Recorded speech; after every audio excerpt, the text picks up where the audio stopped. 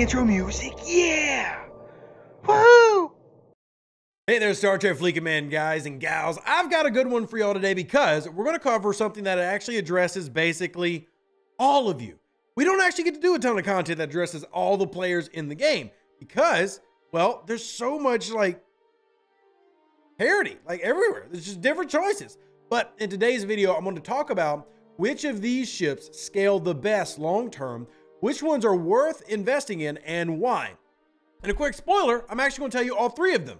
The Talios is one of them. Like, you definitely want to invest in the Talios. You'll see why in a second. The Defiant and the Voyager.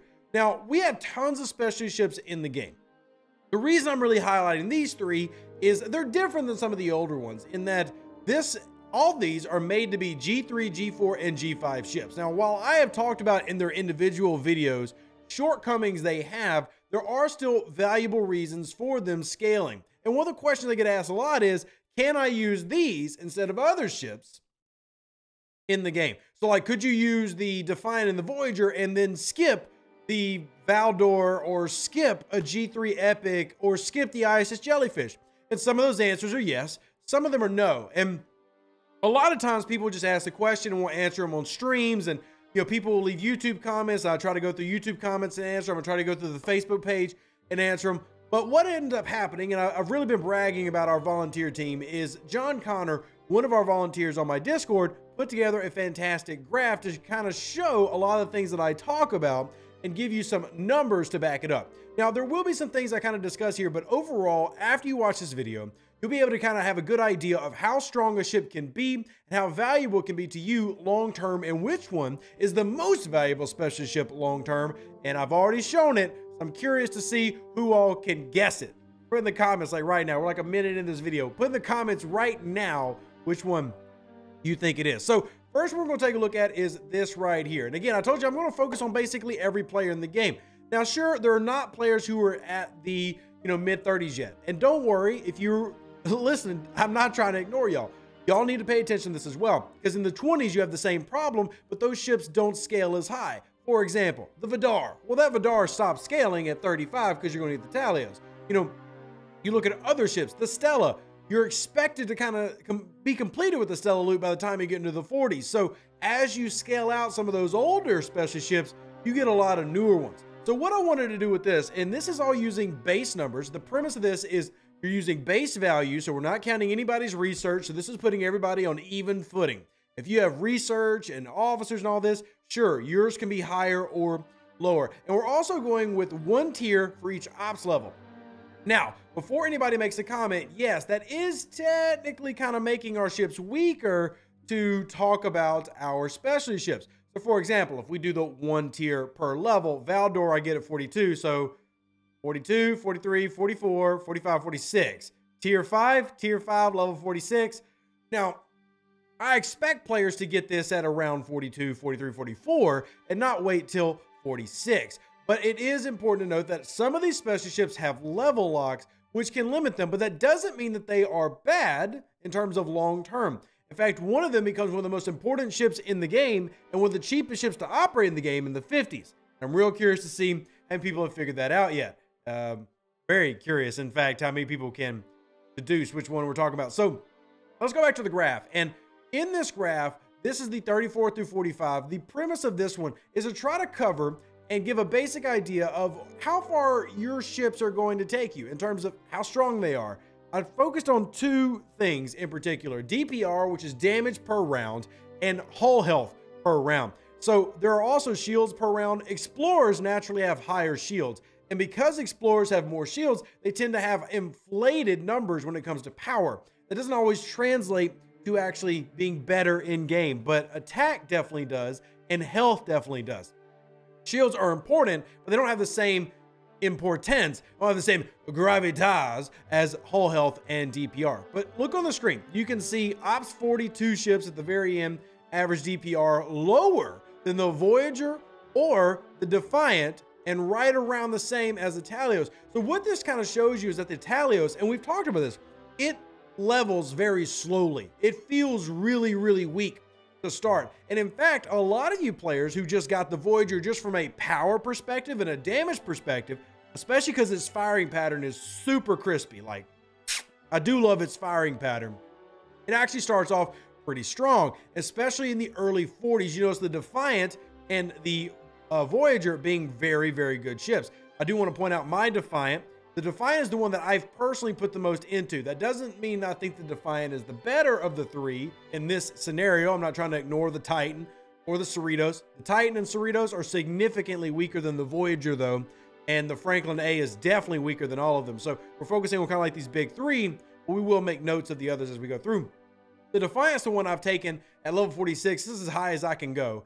16.6 million overall power. You see I've got a Armada crew on it. I don't have the bottom one maxed out. If I did, we'd be looking at this would be about a 17 million power ship. So in terms of power, you know, it's stronger than my Valdor-ish, depending on what I'm using it for. Very good attack ship, PvP ship, etc. Talios, only tier 5, is weaker, but that's just more because I haven't given enough love to Talios. So let's get back on track. I don't want to get too messed up. So you see the power levels for 34 real quick. Now I'm going to rotate this into the 40s. So if you're a low 30s player, you're going to notice that immediately the Talios is super strong to start. Compare that to your Ops 34 ships. Remember, this is going tier to tier. So Ops 34 ships, very valuable. You can actually have like a tier 7 Enterprise at level 34, and that's, or level 35, and that's going to be better than a Talios is out the dock. But base numbers, let's talk about these. See value-wise. Now let's go over to our friends over in the land of the 40s. So this is 40 through 50, same idea. Now look at the scaling. Defiant, in terms of DPR, really starting to scale up pretty well. Talios, surprisingly, still a little bit lower in terms of hull health. It is an interceptor. And then at the top, it is climbing in power. But you start seeing the Voyager flatline. The Voyager has an issue where it has 2 locks, and they're really awkward locks. But at varying points, the Voyager can be like your strongest ship or your weakest ship. So you could have, in theory, be a level 41 player. And this is just telling you in theory, be like 42 at the top. And your Voyager could actually be like tier 6, which is super strong for that level. Which is why we did the 1 tier per level base value argument. So you can see how it scales naturally. But truthfully, there are advantages to either or. And as you can see here, Defiant definitely starts taking off in the mid 40s, which is something I've talked about a lot.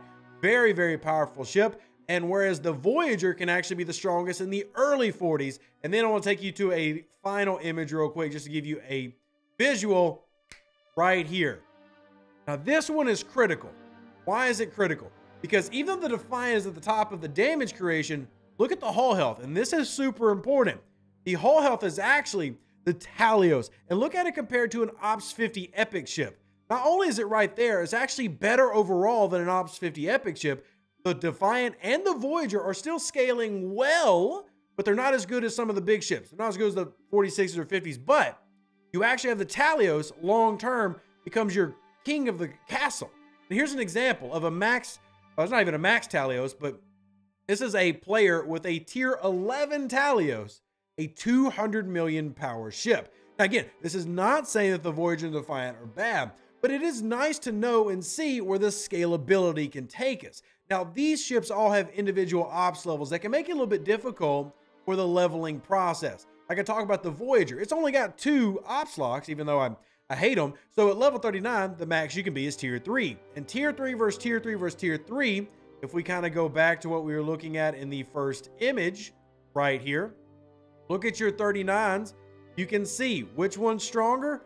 Voyager by a little, then Defiant, then Talios in terms of hull health, and in terms of damage creation, the Talios by far, but they're all locked at tier 3. Moving on to the next section, this is where the Voyager gets kind of interesting, because the Voyager itself can actually go higher than we have in the base values, because it doesn't have as many level locks as the Defiant and the Talios. So really interesting. I think at the end, you're going to see this is the big one. This is the big mamma jamma. Defiant lock is 35, 36, 38, 40, 42, 44, 46, 48, 50, 51, 53, 55. The Talios maxes out at 58, but the Voyager maxes out at 51, I think, where you can actually get it max level. So the Voyager can get to its max sooner, but it is overall weaker, whereas the Talios maxes out at level 58, but is actually damn good. at 58, and it's actually damn good at 52 and 54. So what we do see is that when it comes to these specialty ships, there's problems in their design that maybe they feel too weak at certain levels, but they also have different scalabilities. I thought this was an interesting topic to kind of cover for y'all because there's always that discussion of, can I invest in these instead of something else? And the truth is, yes, you can. Y'all know that I have got two 42 uncommon ships. I've got the Valdor at tier 5 and the Katinga. I don't need that. I've got the Defiant and I've got the Talios. So either of those can do my Borg Solar Armadas, my Dominion Solar Armadas. I would use the Talios in both of those if I needed to in terms of Dominion and Borg. I would not use the Defiant in Borg because it doesn't get the research. But the truth is you actually can use these specialty ships if you wanted to skip certain ships. You will limit yourself in total power, but you will get a ship that allows you to scale for the length of kind of your player ship right now. Because max level is 60 at the time of making this video. So to answer all your questions, yes, you actually can find viability here depending on the level range for the 3 most powerful specialty ships in the game right now. Now, you still probably wanted to work on the Titan. You still want to work on the Mantis. There are important reasons to work on those ships. You want to work on the Cerritos. Officer sourcing is big. You want to work on the Syndicate XP for Mantis. All that is important, and I'm not trying to take away from it. In fact, I actually try to do my Mantis every day because of how valuable it is. But the point I'm making is if you really invest your time into specialty ships, you don't need 2 epics at level 34. You don't need 2 uncommons at 42 or need 2 rares at 46. Now, there are many things those ships can do better. Rep grinding is a great example. 2 46s are definitely the way to go for rep grinding in the game. But generally speaking, hopefully this gives you an answer because not everybody wants to grind 2 46s and 2 42s and 5 specialty ships all at the same time. And I get that. So hopefully some of these numbers help you out. I will post those graphs in the STFC general channel in my Discord. So if you haven't joined the Discord, go ahead and do that. And if you have any questions, drop them in the comment section down below. If there's other ships you kind of want this type of rundown on, glad to do it. And again, shout out to John, who put a lot of the things that I talk into in a visual form. It's nice to see math show that Rev's not an idiot. Live long and prosper, everybody. Stay safe for the Space Cowboys. Deuces, that's me. Catch you on the next Star Trek Fleet Command video and Star Trek Infinite video. I may or may not be talking with the Paradox community manager right now. I'm excited. An even better outro than the intro. For the Empire and glory to your house.